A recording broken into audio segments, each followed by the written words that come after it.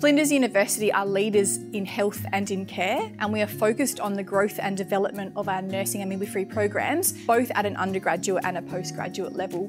Nursing and midwifery are both very long-standing professions. Indeed, midwifery is the second oldest profession in the world, and it's always been based around the intrinsic values of care and compassion. We offer a variety of learning experiences through multimodal education.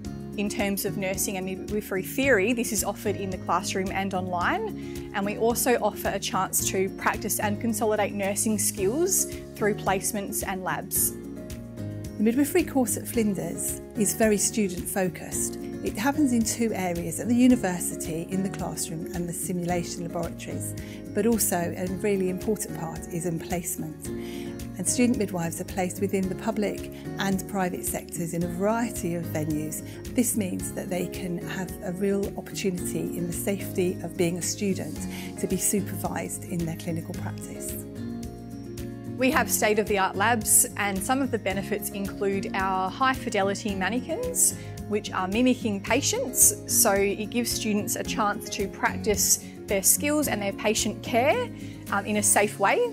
We also have simulated hospital environments, so we're mimicking a ward environment that students would experience on placement and as a registered nurse in their practice. Another interesting experience that we offer is called Hololens.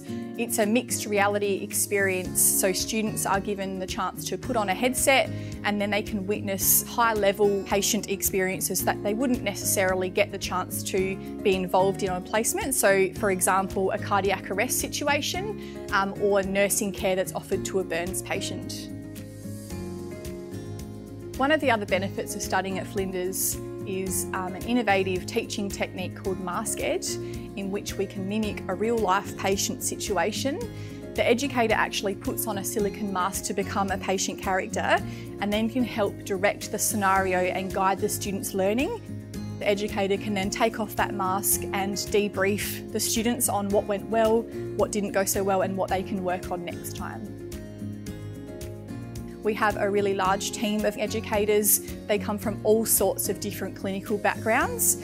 So we have nurses from the emergency department, the operating room, the intensive care unit, the Royal Flying Doctors, the Defence Force, aged care and paediatrics, just to name a few. Our nursing team have a lot of experience working in the field, and this is really great in helping prepare our students from that really important transition from student nurse to graduate registered nurse. We have a wonderful, welcoming culture at Flinders University where we really focus on student development, and we have skills that are really important in life that are embedded in every subject that we offer. The student experience is our central value, as are many of the values that we demonstrate through our teaching. So these include autonomy in practice, integrity, honesty, and maintaining human dignity.